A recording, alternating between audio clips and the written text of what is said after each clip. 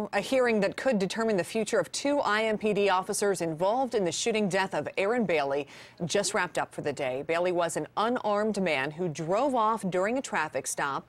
24-hour News 8's Tim McNicholas live at the City County building. Tim, take us through what happened today. Well, today was day one of a hearing that could last 3 days. You might remember last fall, a special prosecutor decided not to file criminal charges against the officers, and IMPD Chief Brian Roach recommended they should be fired. But that cannot happen without a decision from the merit board. The chief says officers Michael Dinson and Carlton Howard did not follow their training when they killed Bailey. Their lawyers argued in opening statements today that they did what they're sworn to do on the basis that they feared for their safety. Police say Howard stopped Bailey for a traffic violation. According to court documents, Howard says Bailey refused to get out of the car. Bailey drove away, leading police on a chase and crashing into a tree.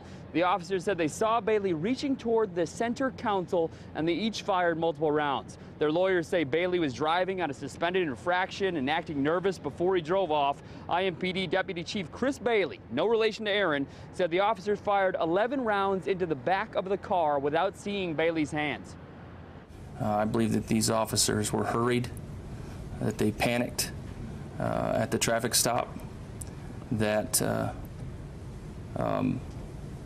for whatever reason they had a fear, which in my opinion was unreasonable based on the information that they knew at the time.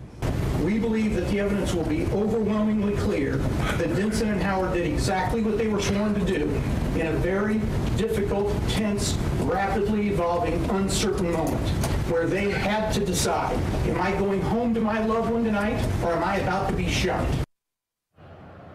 Dinson and Howard's lawyers argued the chief based his recommendation on the Firearms Review Board's findings, a board the attorneys say is too influenced by the chief to decide fairly. The merit board that met today is a different group consisting of 7 people, some appointed by the police union, some by the mayor, and some by the city council. Lawyers for both sides objected and interrupted throughout the witness statements.